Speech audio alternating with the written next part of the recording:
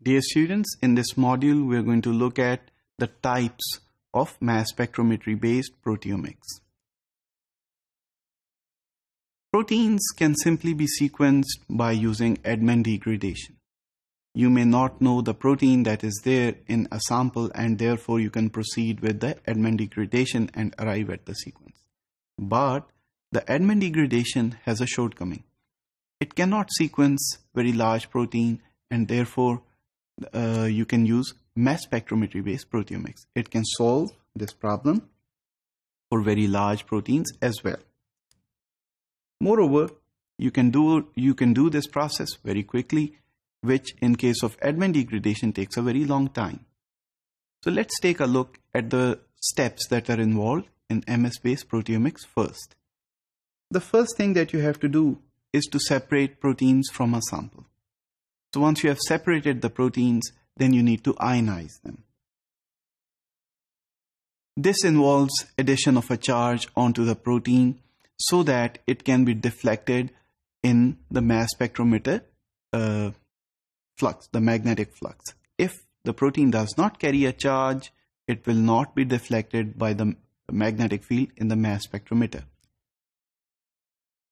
Next, once the protein is charged and left in the magnetic field, the motion it has will be deflected in a certain way, and we have to measure these deflections.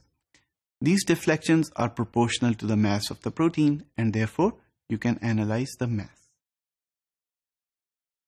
Once you have measured the mass, then you have to detect the mass, the particle, and therefore the process is complete.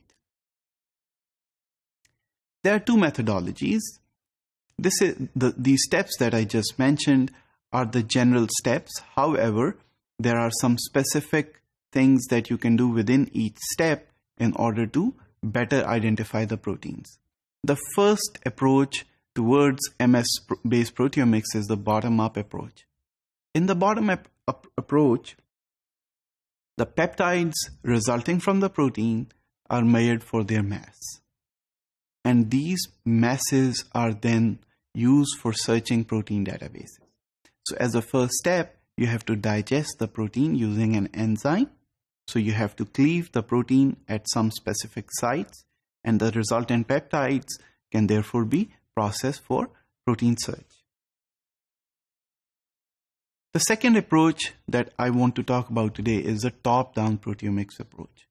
In top-down proteomics approach, which is a more modern approach, whole proteins are first measured for their molecular weight. So once you have measured the molecular weight of a protein, then it is fragmented into its peptides, not using an enzyme because the protein is already in the chamber of the mass spectrometer and you cannot treat it with an enzyme there. So therefore, there are other strategies which you can use to fragment the protein, and there are lots of them. So once you have measured the mass of the whole protein, fragmented it, then you can measure the molecular weight of the fragments as well. Let's talk a bit in detail about the bottom-up proteomics. The protein complex is first treated with site-specific enzyme. So if you have multiple proteins within a sample and you treat it with an enzyme, then the enzyme is going to cut all the proteins at the site on which it binds. This will result in lots of peptides from different proteins, but being cut at the same residue. So this is the first point about bottom-up proteomics.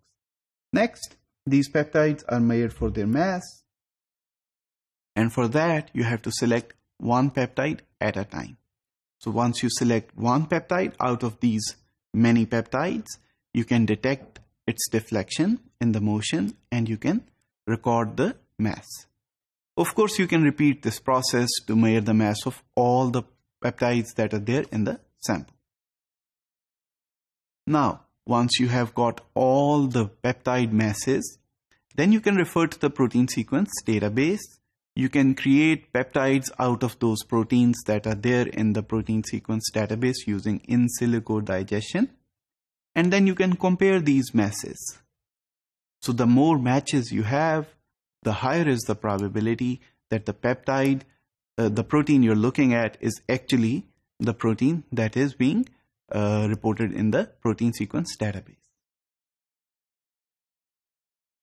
Now, a bit about top-down proteomics. In top-down proteomics, what you do is, of course, you ionize the protein, so it carries a charge and hence can move in the magnetic field, so you can measure its molecular weight. Once you measure the molecular weight of the whole protein, then you can actually go into the protein sequence database and find out those proteins that have the exact same mass. However, an important thing to note here is that the proteins in your sample may be carrying post-translational modifications or chemical modifications.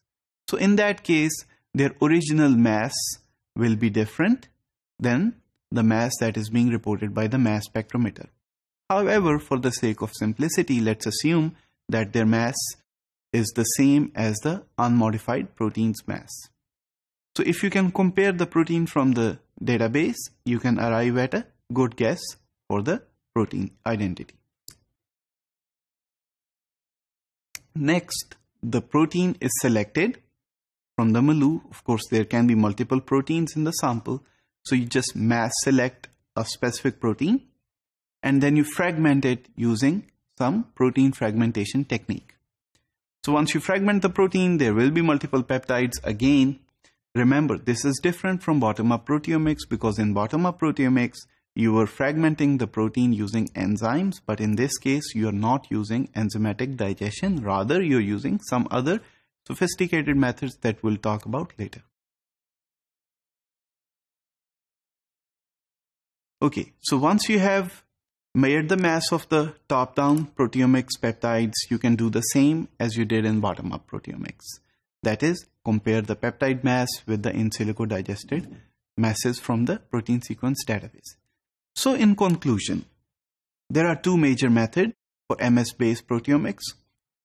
First one is the bottom-up proteomics, in which peptides are produced by enzymatic digestion of the proteins and then measured, while in the second method we have the top-down approach, in which whole proteins are first analyzed for their mass, followed by their fragmentation and onward peptide mass measurements.